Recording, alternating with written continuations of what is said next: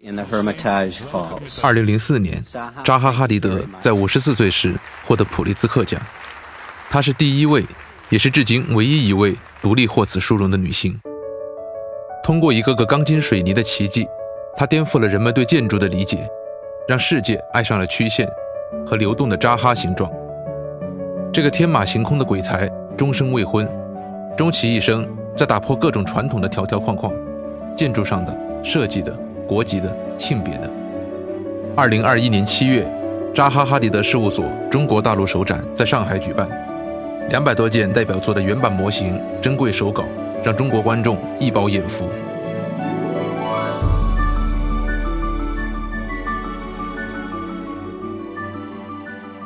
This exhibition is about a journey, the innovation, the inspiration that we've developed through a whole spectrum of design.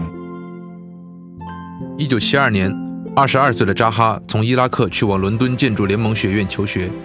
他回忆当时，作为一位女性，还是一个戴着传统头巾的女性，我显得格格不入。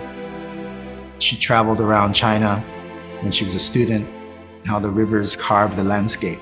The gardens with the rocks are being carved away as sculpture. It inspired her work. So she loved this abstraction idea. 同时，她痴迷于俄罗斯抽象绘画，并将汲取的这些灵感在设计中实践。1982年，在成立自己的事务所3年后，香港山顶俱乐部令她一炮而红。It's like this topography of the land becoming expressed. That was the spirit of Zaha, and people had never seen this type of expression of what architecture could be. 不过，在44岁前，扎哈没有一处设计得以真正建成。他大胆前卫的设计总被认为是不可实现的，甚至他的性别、国籍也让他四处碰壁。大家攻击他只会纸上谈兵。直到1994年维特拉消防站的建成。Using concrete and steel in a way that is trying to fly and be almost anti-gravitational. Our office was quite small. I was the 5th person in the office. It was cold, no heat. We shared a little electric heater on the floor, but the 2 we had in the office were both for Zaha's feet. So we were freezing and putting gloves on while we draw and paint. Everything has been really precise, or she'd rip the paper and throw it away. And she had that drawing power, I think you could say, this attraction that brings people together. We were preempting the digital era, but actually in our mind, we know everything is possible. 扎哈和合伙人舒马赫是参数化设计的先驱。借助计算机的力量，更为复杂的结构形态得以实现。费诺科学中心被称为是建筑学技术上的一次伟大创造。国立21世纪艺术博物馆是扎哈从早期锯齿状设计向后期曲线型设计转变的重要作品。当时他击败了273个对手。阿里耶夫文化中心是扎哈曲线流动感设计的极致之作。The landscape becoming the building, the ground surface becoming a wall, becoming a roof, going back down, and then kind of embracing the people. That is definitely one key project that really changed architecture. 扎哈曾说，一个好的建筑实际是改变了人们对于生活的想象。极具美感的外形之外，他和团队其实非常关注实用性。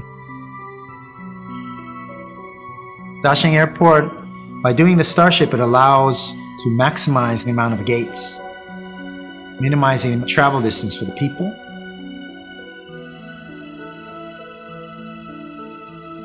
The Lisa Soho project, the tallest atrium in the world, naturally becomes a ventilation space.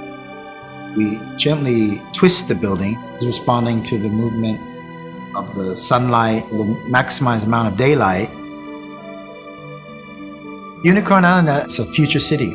We've also integrated this whole virtual experience, allowing future users to become a community before they actually physically built them. 扎哈也曾想过像大部分女性一样成家生子，但最终还是放弃了。他说，我想我会被这两个世界割裂，我必须持续不断地专注于建筑。正因为此，在很多人看来，扎哈是个毫无人情味的女强人。 She actually a good cook. We would always work maybe sometimes till 3 or 4 in the morning. She would cook for us, and almost like a mother who was taking care of her family. She was very fun to be with. She'd have her hair salon come to the office, and then she'd say, you, get your hair cut. And then they would come back transformed, very fashionable. 2016年，扎哈因突发的心肌梗塞在迈阿密逝世，享年66岁。People say that Zaha is the most famous female architect in the world, but she is not, to me, not just because she's female. You can see all these, the younger generation coming to see the show are influenced by The Office. She used to always say, it's endless experimentation. And this is true, we're continuing. It's really about the future, the unyielding optimism and the power of it.